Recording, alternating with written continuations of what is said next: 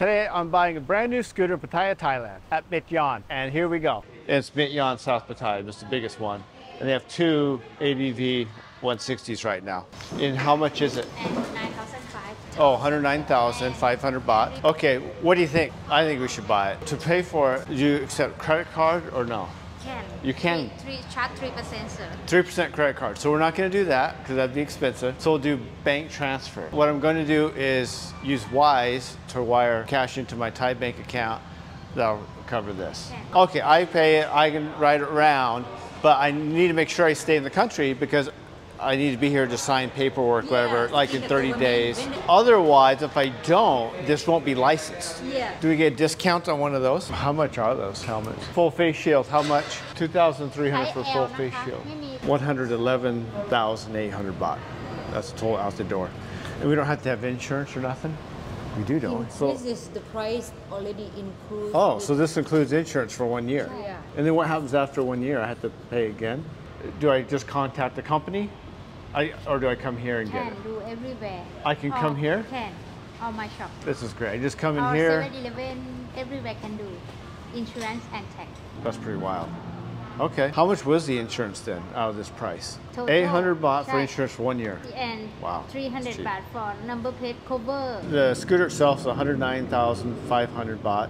And then the 1,200, the 1,200 baht, that's to register it, transfer the name, all that. Oh, and the insurance. What does the insurance cover? If it breaks the scooter, it does not cover that. What it covers is my medical bills.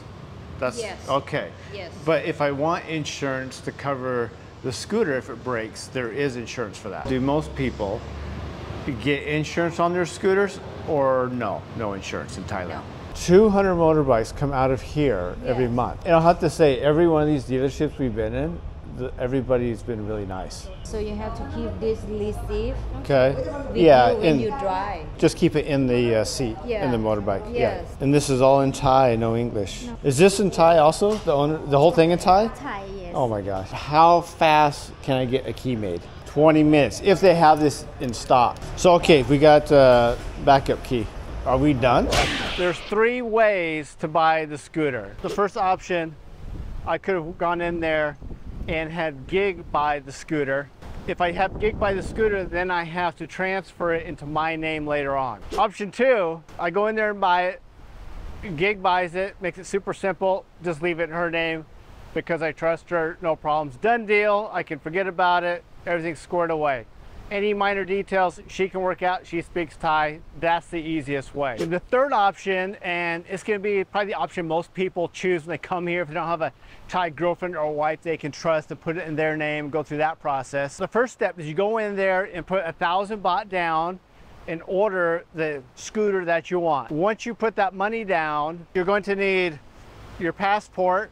Make a copy of this page here, your passport, and a copy of the immigration stamp when you enter the country. Then along with the passport and those copies, you're gonna need to bring in at least 2 photos. I always keep a package of these with me all the time. And you're gonna need 300 baht. It has to be cash. That's all they accept dealing with immigration or any government stuff I've ever had to deal with. Then you'll go to immigration. Then once you do that, you're gonna turn that in along with the copies that you've made. Then in return, you'll get this paper and they'll stick one of the pictures to this paper. And it's just an address verification. It's just showing that I live somewhere, I have a residence. And whether it's a private home or a condo or hotel. So as you probably noticed, when I left the dealership, I had a red license plate on here. And that's a temporary plate. So along with this white plate, you'll get the registration booklet. Along with the white plate and the registration booklet is the other paperwork here that will stay in your scooter in case you get pulled over.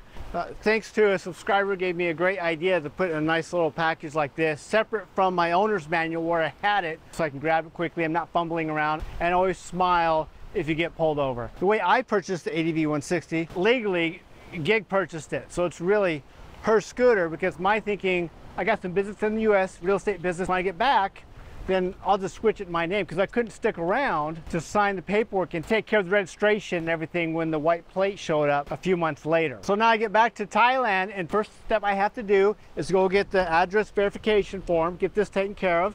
Very simple. That's the easiest part right there. Then I have to take this along with the green book and my passport, to the transportation department. Most of the people working there speak a little bit of English, broken English. It's very difficult to understand what's going on if you've never done any of this before. For me, it was anyways. Got to verify the color, the VIN number, sure it's not stolen, no issues with it. And then pay 1,700 baht for them to create the paperwork to switch all this stuff over. Knowing what I know now, I would never buy thinking, okay, you buy it from me, later on we'll transfer it.